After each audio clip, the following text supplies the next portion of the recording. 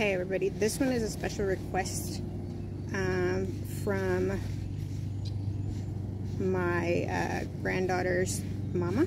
So she needed to fix some of the PVC like I had the other day, so I'm going to show you what you need really quick to DIY your own little PVC repair. So if you got PVC that's broken on the PVC itself, it's got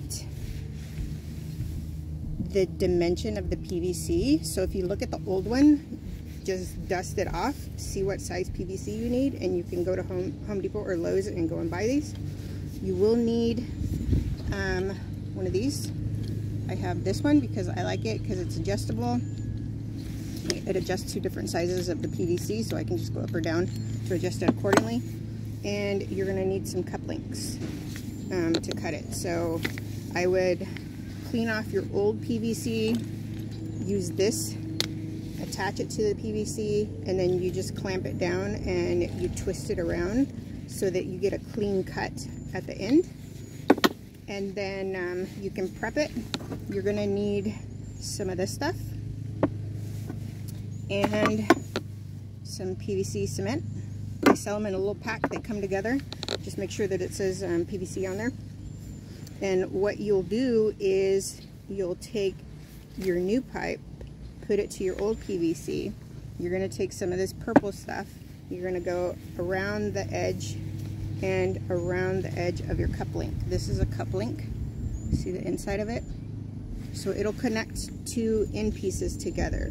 So your broken piece on this side, you cut it, you take that piece, prep it with the purple stuff first, then you go around with the cement, and then you just slide it on. It does dry fast, so you gotta like work quick when you're doing it.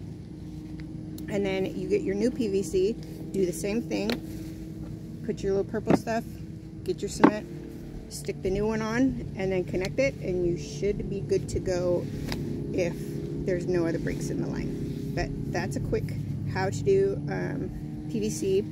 And if you're doing PEX line, like a water line in the bathroom, these are PEX. They come in 3 different colors. There's a white one, a red one, and a blue one. Typically red goes to hot and blue goes to cold, and then I use the white one for, you know, like my shower line or the toilets.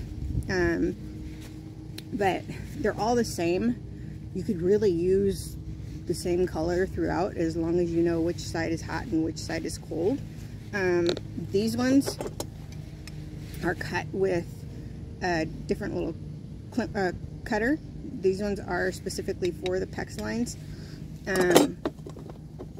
And you can use a couple of different things to connect them. So this is half by half shark bite.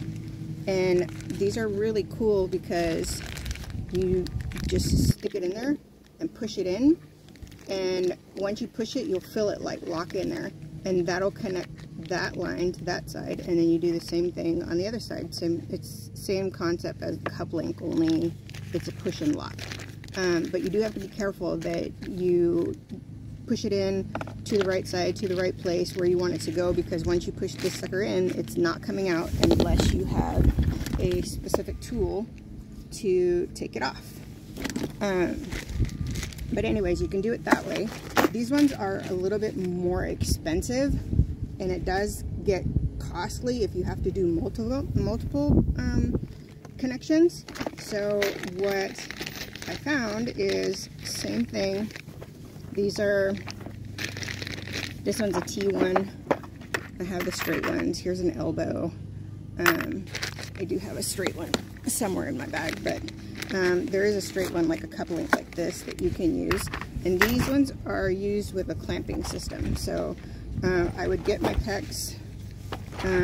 These are called little clamping rings, crimping rings actually. So you put the little crimping thing on there, and you'll put a straight one here or a bent one, whichever one you need. And then you will take this guy and you'll go around the ring and just pinch it closed, and it'll crimp it tight so this thing won't move and water won't leak out. So that's what you use, and that's what it looks like.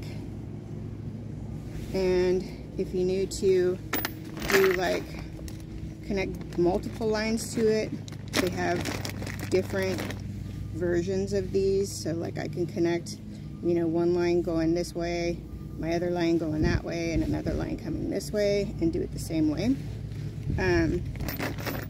But that's how you would connect on a PEX line. This would be used for a shower, bathroom sink, kitchen sinks, toilets, your bathtub water connections when you're connecting new bathtub things. And I can make another video on when I connect one of those so you can see what it looks like. But that's how you connect pipes together. If you got any questions, hit me up, let me know. Bye.